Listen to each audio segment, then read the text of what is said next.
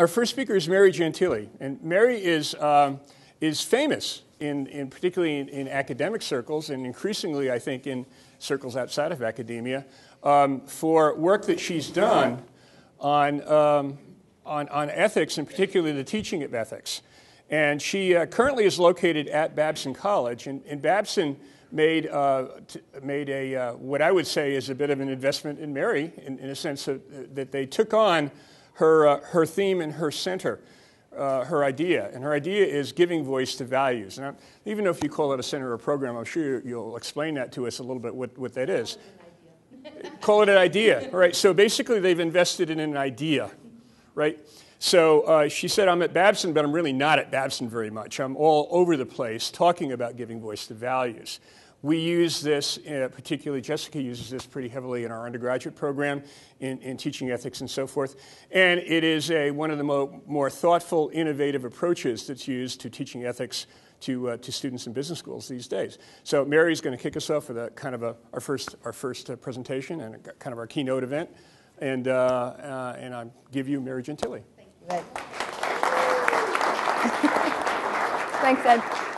Thanks, Ed. It's really nice to be here at Notre Dame. Thank you to Deloitte for helping to make this possible as well. I'm particularly happy to be at Notre Dame because when I was kind of cooking up and baking the idea of giving voice to values, which I may refer to as GVV, I slip into that, Carolyn Wu, the former dean at Notre Dame Business School, who we all talked about last night, was very supportive and invited me to come to Notre Dame and to share the ideas when they were really in the sort of unbaked form, cookie dough form. And I got a lot of really nice feedback, which helped me to develop it. So it's fun to be here now. I think I have about 45 minutes. Is that right, Adam? Yeah.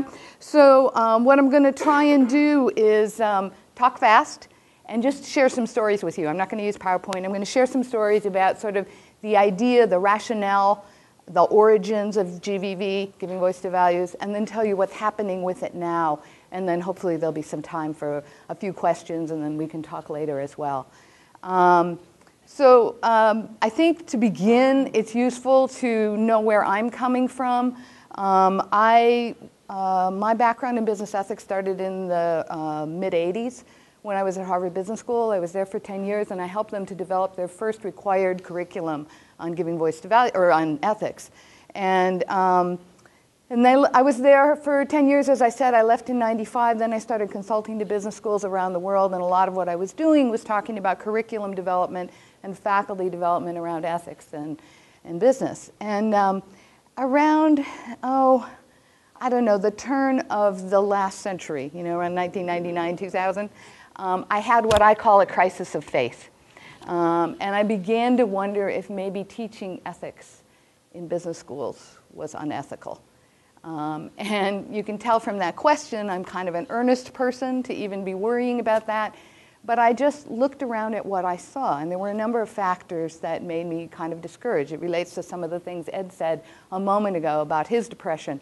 But I looked at the fact that in my experience over several decades in business schools, every few years when there was a new high-profile scandal that hit the front pages of the papers, donors would come forward, alumni would get upset, and everyone would be saying, what the heck are they teaching in business schools? And then there would be, a spate of new centers or new chairs or new courses.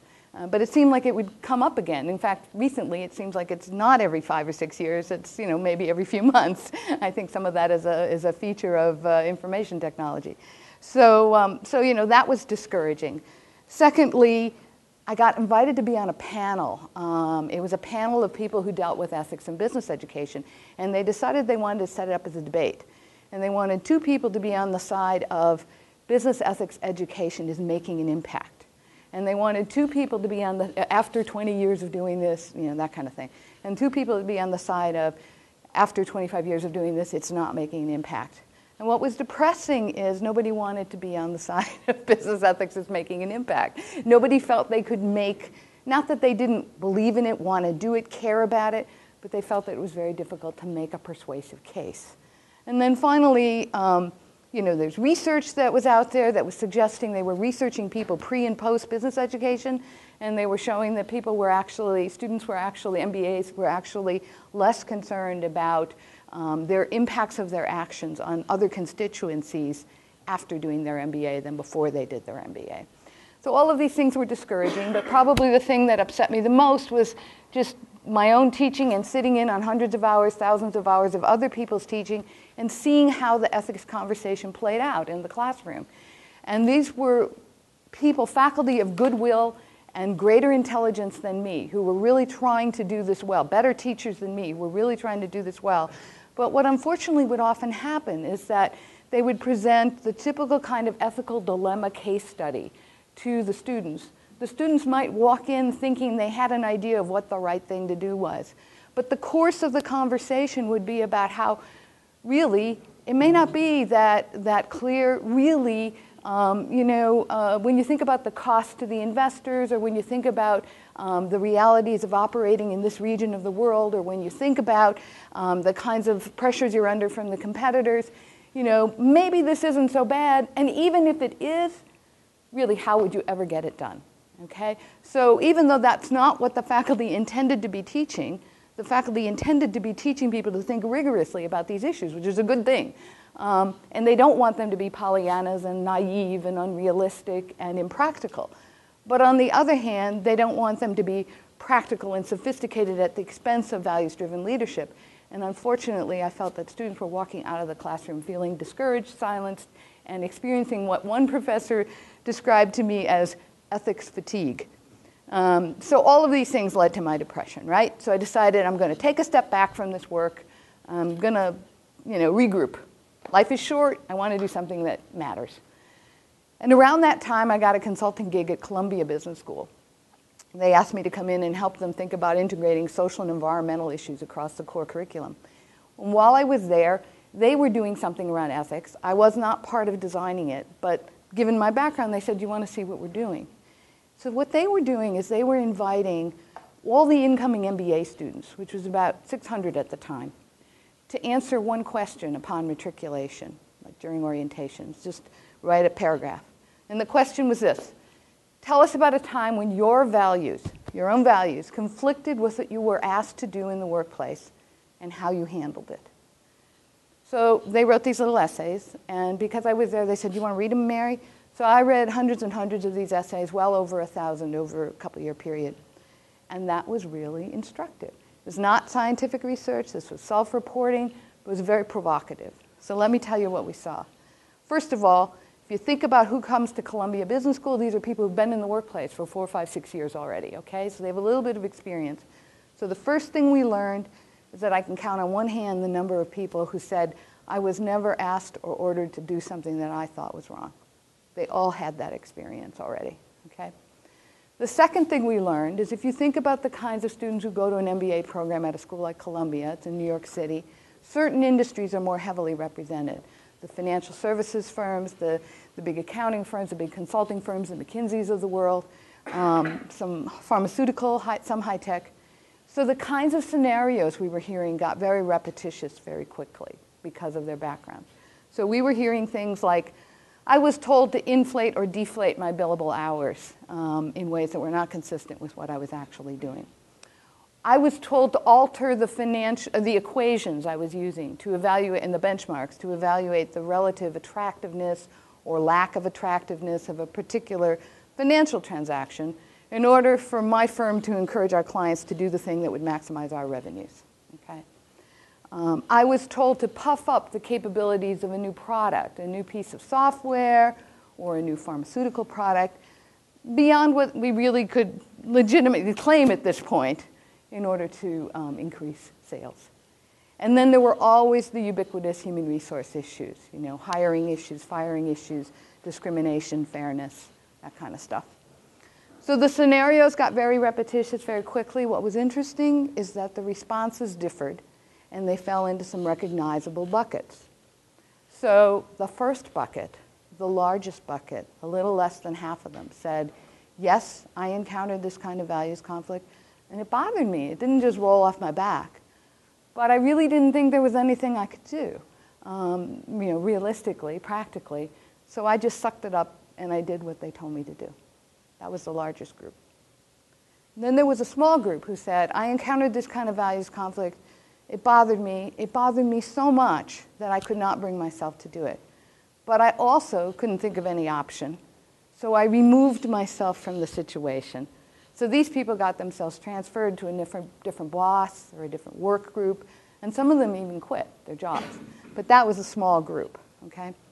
The remainder of the whole group, about a third of them, said, I encountered this kind of values conflict, it bothered me, and I tried to do something about it. And a small group of those folks said, I tried and I failed, okay? But about a quarter of the whole group said, I tried, and by my lights, I was successful.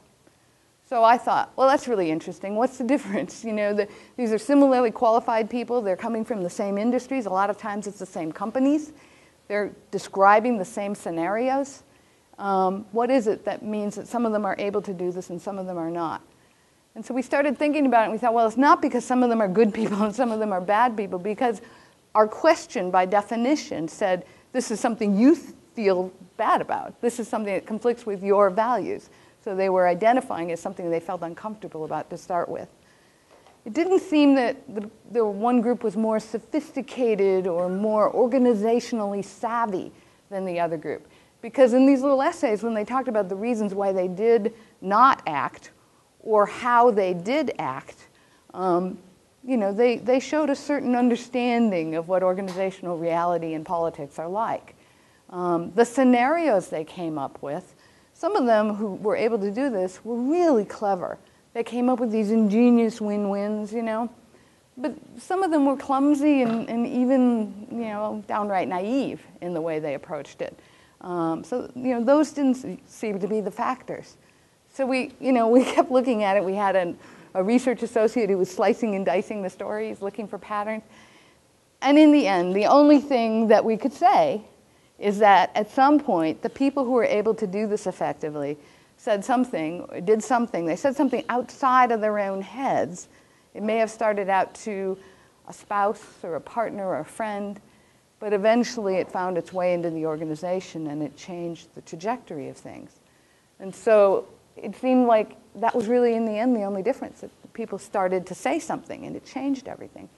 So when we saw that, I was discouraged again, because I thought, well, there's really nothing I can do with this. For a moment, I thought maybe there's going to be something about teaching that I can learn from this that's going to help us to think about how to be more effective in the classroom.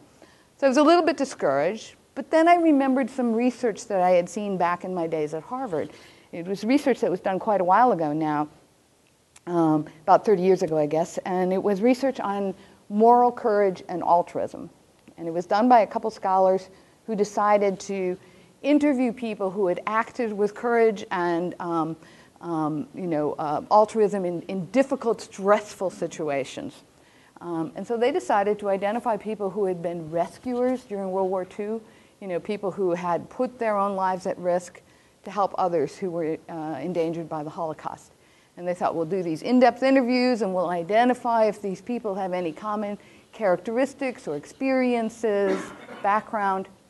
So they did, and as is the way with that kind of research, if you look for it, you find it, and you usually find 7 things, and they did.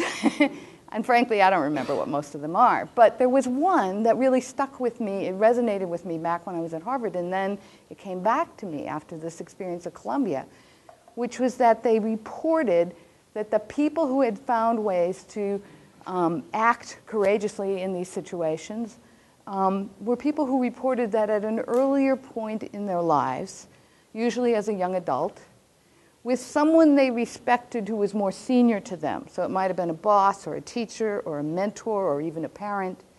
They had had the experience of rehearsing out loud, what would you do if? And then various kinds of moral conflicts.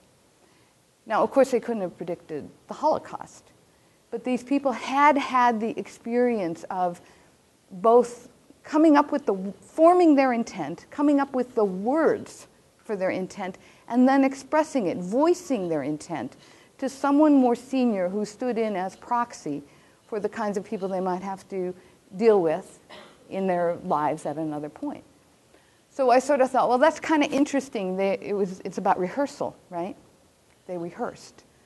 So I started looking around at the research, and it looked like we started doing interviews with scholars, and we also started talking to people in business, from everyone from boards of directors of public companies and CEOs to recent graduates from business school, and gathering stories.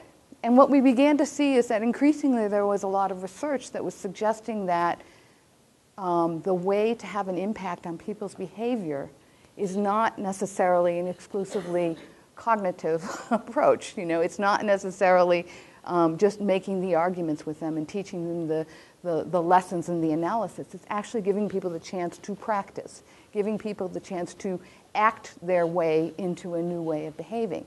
It seemed that that was an important part of education. It seemed increasingly that rehearsal was important, and we were seeing that in research out of social psychology and cognitive neuroscience and even kinesthetics.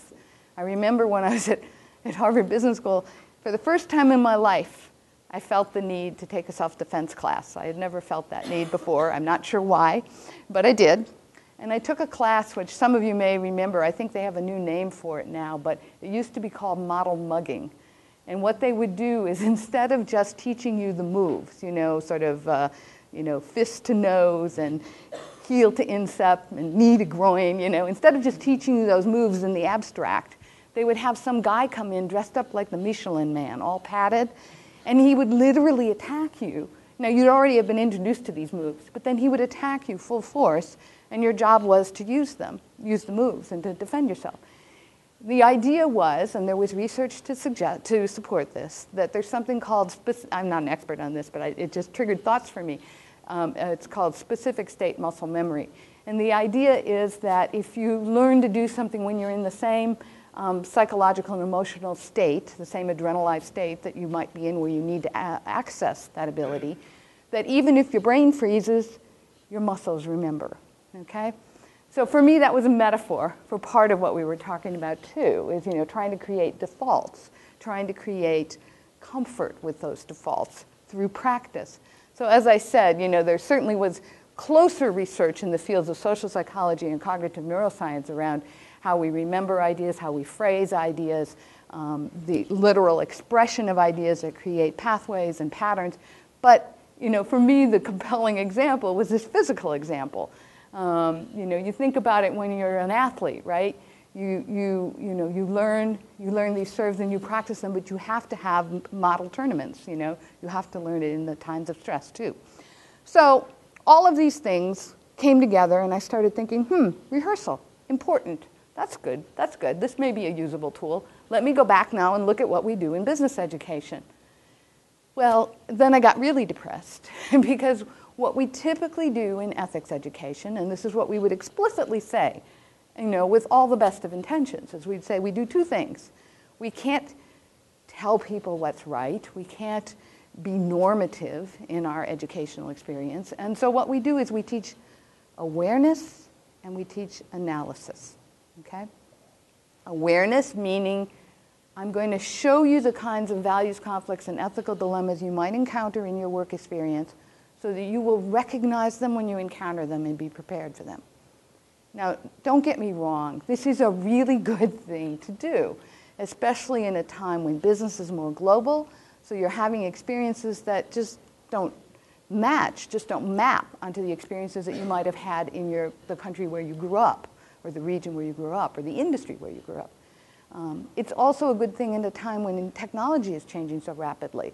Our ideas about intellectual property are evolving as we sit here today, right? Ideas around privacy. There's a whole issue now about Google and their new privacy policies, So these things, we do need to raise students' awareness to the kinds of sophisticated problems that they're going to encounter.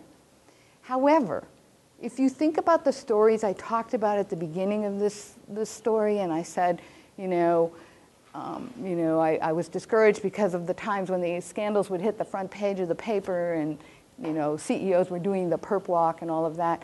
Those were times when people actually often, not always, but often were times when it was really around breaking the law.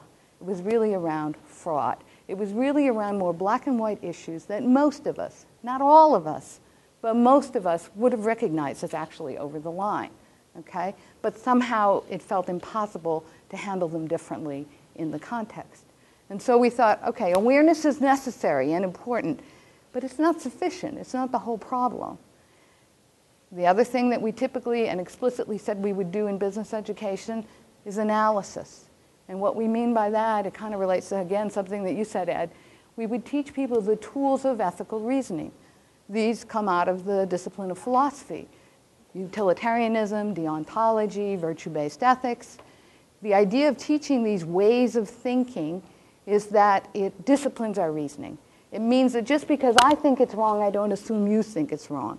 And it means that I assume that there's probably information I don't have, and I need to get it so that I can actually make an informed and a just decision here, a just choice. But again, analysis, necessary as it is not sufficient, because these models of reasoning, by design, conflict with each other. I think the best way to illustrate this is a story. I told you that we interviewed a lot of people when we were developing this. One of the guys I interviewed was a CEO and entrepreneur of his own consumer products firm, privately held here in the US. He was quite successful. And I was talking to him about ethics in the workplace. And at one point he said, we were talking about business education, and he said, Mary, whenever I hire an MBA in my firm, that's a big hire for me. And so I get my staff to do all the screening of candidates. But if we think we have a good one, I get to do the final interview. And if I agree, I make the offer personally. And he said, I recently had a guy in my office who had just graduated from one of the top business schools. And he was sitting in my office, and we were talking about business education. And I asked him, I said, did you take a business ethics class? And the guy said, yeah, it was required. And so the CEO said, well, what did you learn? And he said, well, I learned all the models of ethical reasoning: utilitarianism, deontology, virtue-based ethics. And then I learned that whenever you encounter a values conflict, you decide what you want to do, and then you select the model of ethical reasoning that will best support what you want to do. Now, he said this with a little wry smile, and he was kind of yanking my chain because I was the ethics lady, But there's a certain bit of truth to that, right? These models do not tell us what's right. They do, by definition, conflict. They're meant to make us think better, which is an important thing, don't get me wrong. But in the end, they not only don't tell us what's right, they don't tell us exactly how to get it done. So I thought, all right, we teach awareness, we teach analysis. Where's the rehearsal? We don't have that. And so what I thought what we need to do is to add the third A. We need to add action. And so if we're going to teach about action, we need to have a new pedagogy, a new pedagogical model. So I looked at what we typically do in business schools. I used to run the case writing program at HBS. I know what those cases are like, as do you. They're usually 15, 20 pages long. They feature the senior executive, CEO. At the end of the case, usually he leans back in his chair and looks out the window and says, what should I do? And the students will debate it for 90 minutes. This is an excellent way to teach them to look at lots of data, see things from many perspectives, be analytic. It does not teach them action. And so we decided we're going to create a different kind of case. We're going to create short cases. They're often just a paragraph. Sometimes they're 2 or 3 pages. They feature people at all levels of the organization. And the most important difference is, at the end of the case, the protagonist in the case knows what he or she believes the right thing to do is. So instead of the question being, what should she do? The question is, this is what she wants to do. How can she get it done? What does she need to say? To whom? In what sequence? What data will she need to support that? Does she need to build a coalition? What will the pushback be? I call them the reasons and rationalizations. What will the objections be? And then what should she do? And we actually created this as a template and a protocol. We created it for students so that their experience here is not analyzing and figuring out what's right. It's once you know what's right, how do you get it done? And they work in teams. They create scripts and action plans. They then present them to their classmates, not in an adversarial role play, but in a peer coaching context. So if I'm presenting to you, your job is to say, well, Mary, that part was persuasive, but I would never buy this. And then to help me make it better. So we're working as a team. So the experience the students are having in the class, it's not what the faculty at Harvard were always worried about, what they called the halo effect. You know, that we would teach an ethics class and people would tell you what they thought you thought the right answer was, and it didn't really mean anything. It's not that. This is we're saying, we're not even saying you have to say you think this is right. We're asking you, what if you thought this was right? How could you get it done? So now, where it used to be, unfortunately, when I would sit in on these classes or teach these classes, that the way a student showed that he was smart and the way a student showed that she was sophisticated and she'd been around the organizational block was to voice the skeptical, if not cynical, perspective and to kind of say, yeah, Mary, that's all nice, well and good, but in the real world, you can't act that way. What we've done here is we've taken that out of the equation and we've said, what if you thought this was the right thing to do? How could you get it done? So now the way I show I'm smart and the way I show I'm sophisticated is figuring out a viable way of getting done what everyone says is impossible to do. I can give you an example of this. I just spent a couple weeks in India in November and December, and I was teaching a program. I was actually kind of scared about this, but I was teaching a program for a group in Delhi and a group in Bangalore, and it was a group of faculty who teach entrepreneurship in India and Indian entrepreneurs. And they wanted me to do Giving Voice to Values, but they said, we're going to call it something else. So they sent me the brochure. They called it Practical Ethics. Okay? So I came into the room, and they're like, I don't know, 30 people in each group. It was a 2-day program in each place. And, basically we came in there, and they were all kind of like, this doesn't work in India, Mary. You can't be an entrepreneur in India and not succumb to some of these kinds of pressures and the corruption in the environment, et cetera. And so, we said, yeah. So we introduced the approach. We gave them, there's various stages. It's not just cases. There's a part where we set out the thought experiment. There's a self-assessment part. There's a lot of stages to it. But when we got to the cases, what was fascinating to me is that the same folks who had come in saying you can't do this were getting all engaged in trying to say, well, what you could do is you could make this argument to this person, and then he would put pressure on this person, and they all got into it. And in fact, I invited a colleague of mine who's Indian, who lives in Goa, to co-teach with me, because I'm shy, and 2 full days standing in front of people seemed like torture to me. So she was helping, and it was funny, when the case discussion on the last case came, and it actually was a business issue, a property rights issue, but it pitted Hindu against Muslim, so it was pretty intense. People got pretty worked up, and they started lapsing. Not only there was English, there was Hindu, and then Sanskrit. I had no idea at certain points what they were saying. Of course, she could speak right back to them in the appropriate language. But it was great. They very much got engaged with it. And that was what was encouraging to me, is that it takes people out of that space of just assuming you can't, to just saying, look, there's no pressure here. You don't have to fear being naive. We're simply saying, what if you were going to do it? We're not telling you you have to do it. And that is, in fact, the Giving Voice to Values thought experiment. We always say to people, this is a thought experiment. We're not saying that this is always, we're not saying this is ever easy. We're not saying it's always possible. But we're simply saying it's really important to try. And you're going to be more effective, more likely to be able to try if you've practiced. And so what we did is we gathered all of these stories. We created a bunch of curriculum, lots of cases, hundreds of pages of exercises, readings, and cases, teaching notes. We put it all on the website for free. This was all funded initially. The venture funding came from the Aspen Institute and the Yale School of Management. Now, as Ed said, it's based and supported at Babson College. I had to make the case when I went to Babson why this should be free, because my president there is Len Schlesinger, who we met when we were both at Harvard, and he said, shouldn't we be charging? Harvard charges. But we put it all available for free. And what's worked about that is that it's a continual pilot. I was talking to Ed at breakfast about innovation and what we're learning from organizations like IDEO and other consulting firms and companies that are very good at innovation, is this idea of putting things out there as pilots, continually revising them, engaging your stakeholders and helping to create it. And that's what's happened. The curriculum itself, we created the first several hundred pages of it. Now other folks are creating it, and they're putting it on the web. You know, we screen it, but we're putting it on the website. We're making it available for free. Therefore, they're doing it for free as well because they see it as something that's contributing to this global conversation.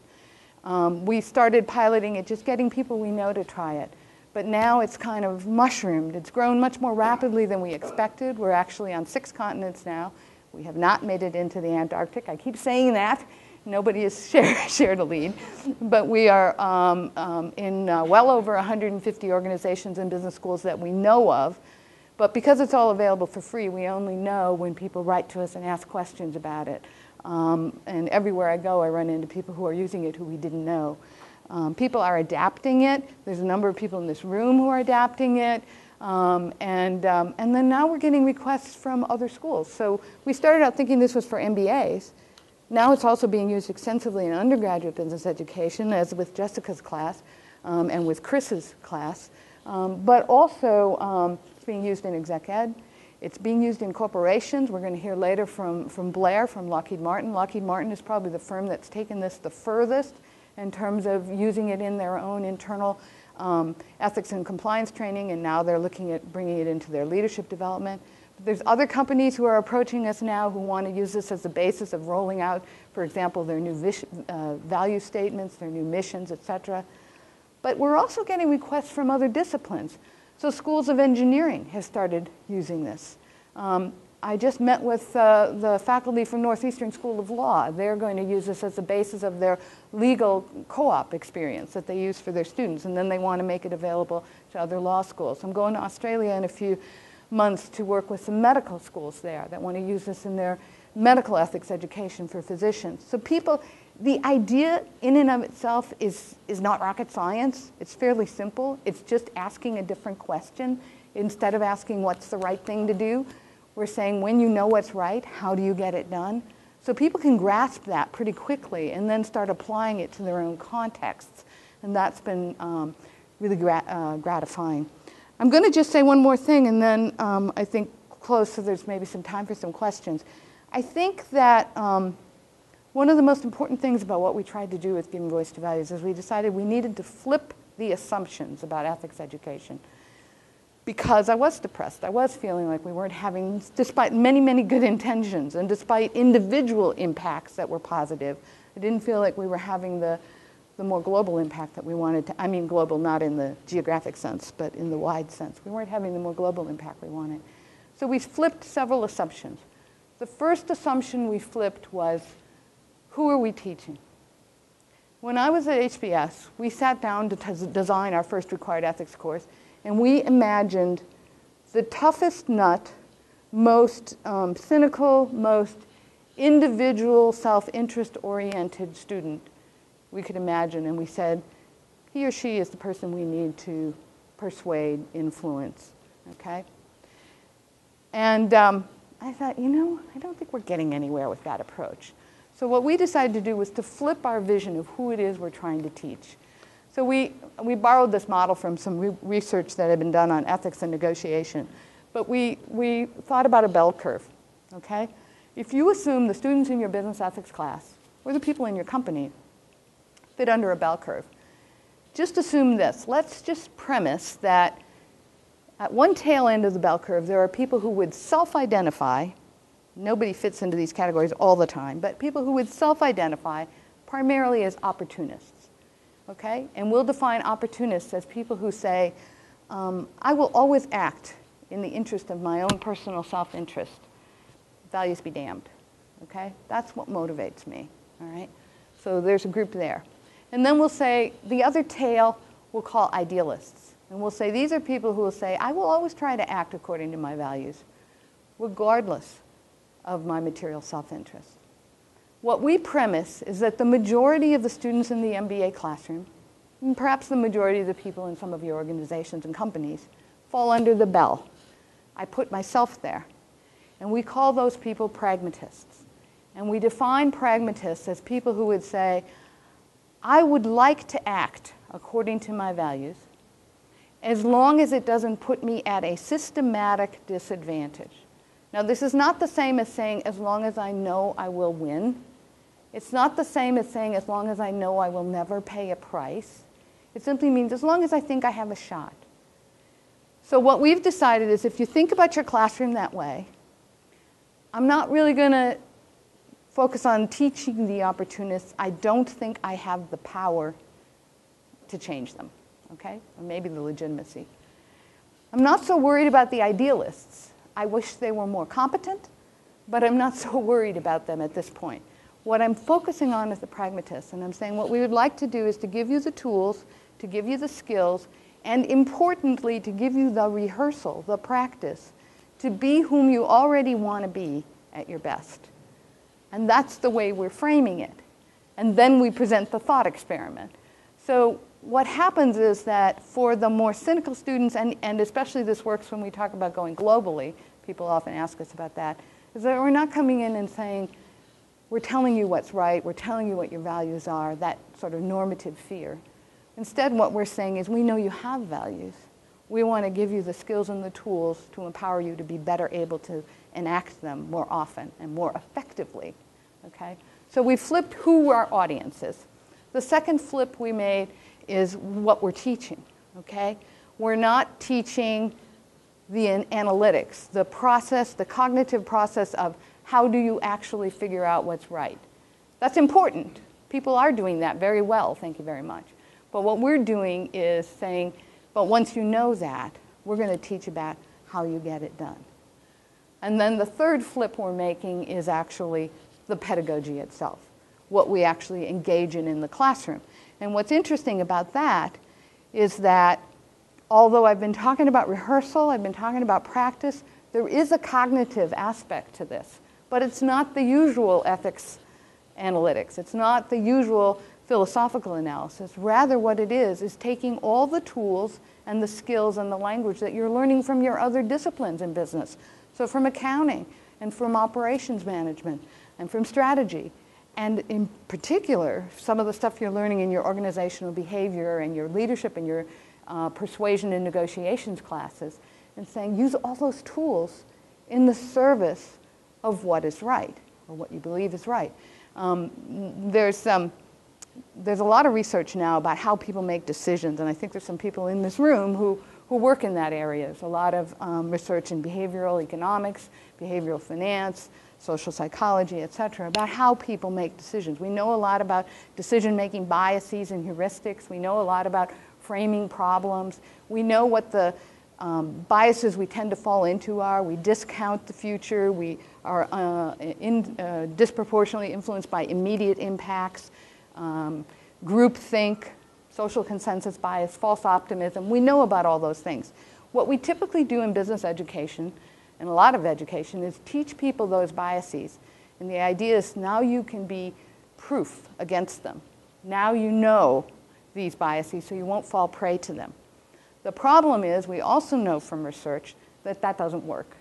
We know that what happens is if I teach you about groupthink, you're going to recognize it when I engage in groupthink, but you're still going to be vulnerable to groupthink, okay? So it's useful to teach it, but it doesn't necessarily make me proof against falling into those traps. And so what we say is, let's know about those biases, and then let's say, you know, these are evolutionarily successful biases. I mean, they wouldn't have developed if they weren't. And the idea is, let's actually, if I know that people are vulnerable to this kind of pressure, to assuming that everyone agrees with them and nobody thinks this is wrong, then what I'm going to do is to create another social reference group for them that suggests another perspective. So I'm going to go out there and build a coalition of people who can share my perspective. Or if I know that people discount the future, I'm going to actually find a way to make the impacts of this decision feel more near term, etc. So what we do is we use these cognitive tools, but we apply them in the service of a already stated values-based position. So those are the three flips we made: who, what, and how. And then we started sharing it. So I'm going to stop there. That's really the approach. We've been kind of blown away by how many people are picking it up and taking it much further than we ever anticipated. Our goal in the beginning was, if this got taught in ethics classes, that'd be nice, but we really wanted it to be taught in accounting classes and marketing classes and OB classes and supply chain classes, because we thought the nice thing is you don't have to, as a faculty member in those areas, preach about what's right or teach philosophy. What you do is you say, here, this is something we know, how can you get it done? And use the language and the tools and the skills of your discipline to do that. And that's been, I think, the most gratifying part of, well, there's two things that have been the most gratifying part. One is that, in fact, it is being used in accounting classes and in negotiations classes and in supply chain management classes. That's very gratifying to us. I think the other gratifying thing is when we hear back from faculty or from individuals who say, you know, I did the GVV class, and yesterday I was at my job and I tried it, you know, and it worked. And we're starting to hear that too. We're actually, people always say, do you have measures of impact? And Ed referenced this earlier. We have three ways we think about that. One is that this approach is based on a lot of empirical research that's already out there about how people behave, where we do have empirical data that suggests that this does affect people's behavior. So we feel fairly confident of the method. Secondly, there are faculty increasingly who are doing like pre and post tests and even starting to design some research studies so that we will be able to have this kind of data. There's a professor in Australia who's been doing some pre and post tests for several years now and has some very fairly significant results that suggest that students' readiness and preparedness and commitment goes up from this experience. But then finally, as I said, you know, for me the impact is when I hear about people who actually have used this and it's actually changed their behavior, and I can share some of those stories if you're interested. So I'm going to stop there. Thank you for letting me talk about it. I like to tell the story, and I think we have time for a few questions. Yeah, if there are any questions, suggestions, comments. Yeah, yeah. I was just wondering if you could take us through an example, an exercise course. You say, you basically tell them what to do, what to say. Could you very briefly give us an example of a situation and tell us what the advice was from the professor or the group? Right. We don't tell them what to do. We actually ask them to generate the action plans and the scripts. We do have, you know, a case and then a B case, what actually happened. And most of the cases we try to feature are people who did figure out a way to get the right thing done. And so we share what they did. But we want the students first to generate that themselves. I can give you a brief example. There was one of our cases is about an MBA student who, shortly before going into her MBA, was working for a financial firm, and they managed they were portfolio managers for high net worth individuals. And her boss, who was relatively new, told her one day, we're presenting to one of our clients this afternoon. His portfolio underperformed the benchmark that we had identified for his basket of investments. I want you to select a different benchmark, redo the analysis so that we can make it look like the portfolio did better. And we're going to present it to him this afternoon. She felt uncomfortable with that. She went through a number of stages, talking to different people, gathering information, checking. In the end, you know, there were the issues of this guy is new in this job, so he's really, you don't have a relationship with him, so it's not going to be easy to convince him of anything different. There's a short time frame here. We're presenting to the client this afternoon. There's not time to build a coalition. The benchmark that he's asking you to use, conceivably you could make a legitimate case that it is the right benchmark to be using. So there were lots of what we call reasons and rationalizations for why she should just, she was new in her job too, so the stakes were high for her because she didn't have a track record, didn't have a lot of relationships. Lots of reasons why she should not or could not act. In the end, and then the students are given that example and they're supposed to generate, how could you make this happen? Not what would you do, but how could you make this happen given what she cares about? In the end, what she did is she took all of those reasons and rationalizations why this couldn't work, and she flipped them. She figured, he's relatively new, my boss, so there's a way I can present this to him that it's not his fault that this underperformed. So she took care of saving his face. Secondly, she took the time frame issue and she went to him and she said, we don't have time to redo the whole analysis in a way that's going to be persuasive. Thirdly, she took her newness and she used that to her advantage and kind of said, we're all new in this situation. I don't think that I mean, I think we have, what do you call it, a legitimate sort of reason for explaining why this happened. And finally, she came with a proposal. She said, I know why this didn't work. I know what happened in the market during this period. Here's how we can present it to our client with an alternative plan for going forward, how we are confident this is going to turn around. She presented all of this to her boss, and he said, okay. And they did that with the client, and it worked well, and the client bought it, et cetera. There was more detail in the case. But basically, it wouldn't always work. It worked in this instance, but the interesting thing is that she would never normally have thought to even try that, because of all of those reasons why you couldn't act. So what we always say to students is this isn't easy, it won't always work, but there are some things, there are assumptions we make. I call them preemptive rationalizations. We always say to people, you're working along and something happens, you get that feeling in your gut, this is kind of dodgy, someone's asking you to do something, whatever. But before you even think about what you could do, how you could change it, you're so aware of all the reasons why this is going to be hard. We call those the preemptive rationalizations. Maybe I don't have all the information. Maybe this is standard operating procedure in this industry. Maybe this is standard operating procedure in this business. Maybe the market's already discounted for this, or the client's already discounted for this. Maybe it's wrong, but it's really not my responsibility or authority. Maybe I'll do more harm than good. All of those things rush in. So what we say is, and some of them are true, but what we say is you're in that moment, you get that feeling in your gut, all these preemptive rationalizations rush in. Let's just, in a safe space, in the classroom or in a corporate training context, let's spread out the space between the moment when you encounter that feeling in your gut and the moment when the rationalizations rush in. Let's just spread that out and in that safe space say, but what if? What if you were going to try and do something? How might you be effective? And then we give them tools and we give them a set of questions, a template to go through, to work through the alternatives. We give them some examples, and we let them practice and generate ideas. So, yeah? So in the business and nonprofit evolution of that space, I know they're very different realms, but is there anything that we can learn from what might be going on in nonprofits related to this area that could be applicable to training in business? Yeah, it's a really interesting question. As we've put this idea out here, different people have started taking it into different realms. So there are some faculty who are looking at GVV and sustainability, and they're looking at GVV in nonprofits or GVV specifically in finance.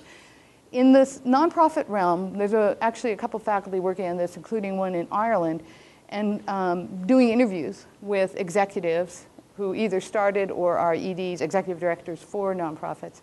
And one of the things that they find is, first of all, they encounter all the ethical issues too. They've got stakeholders, they've got donors, investors that they're responsible to. They have board governance. They have accountability to government funding if it's in fact a state-funded kind of initiative. They have all these same kinds of pressures. The thing that's different, so a lot of the stuff just applies. The thing that tends to be different is they have some different rationalizations. One of their rationalization is, this woman I'm working with in Dublin says it's that one of the people she interviewed said that we have to do bad to do good. And they have this idea of themselves as doing good, right? They have this, and I'm not questioning their sincerity, but that sometimes means that they are more susceptible to certain kinds of rationalizations about what they might do in the service of doing good, and that might actually lead them to shortcut before they actually examine some options that will lead to greater accountability in the long run.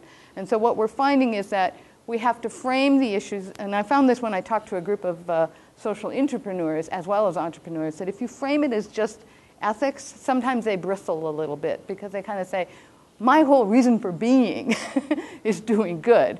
So why are you talking to me about ethics, And so part of what we try and talk to them about is, what are your values? What are the things that make you uncomfortable? What are the things that make you feel like in order to accomplish your mission, you feel that your values are being compromised? And so we have to be careful framing it that way with that group. But we find that the tools are very similar. They have to figure out ways to deal with their stakeholders just as business has to figure out tools to deal with theirs. And of course, that rationalization applies in business, but in a different way. I mean, we've got a lot of research out there now that suggests that the higher you get in the organization, the more you tend to kind of drink your own Kool-Aid, and the more you tend to believe that you're behaving ethically, even if when you were at another part in your career, you might have questioned these behaviors. And there are lots of reasons why that's true, and they're not because people are evil. It's kind of you're surrounded by people who are giving you positive feedback. You know the stakes are very high. They're higher for every decision you make. And so there's a self-protective measure in terms of wanting to protect your, avoid cognitive dissonance and to be able to see yourself as a good person. You know the impacts you're going to have are very wide-reaching, and you identify more with your organization and your role than you might have when you were younger. So there's lots of real reasons why people do that. But it's something that we unpack, and we give them the opportunity not to say you're wrong, but simply to say, but what if you wanted to do something different? And to let them practice that. So. We probably need to hold those questions. I'm sure there'll be more and opportunities to ask and answer them. So thank you very much, Mary. Thanks a lot.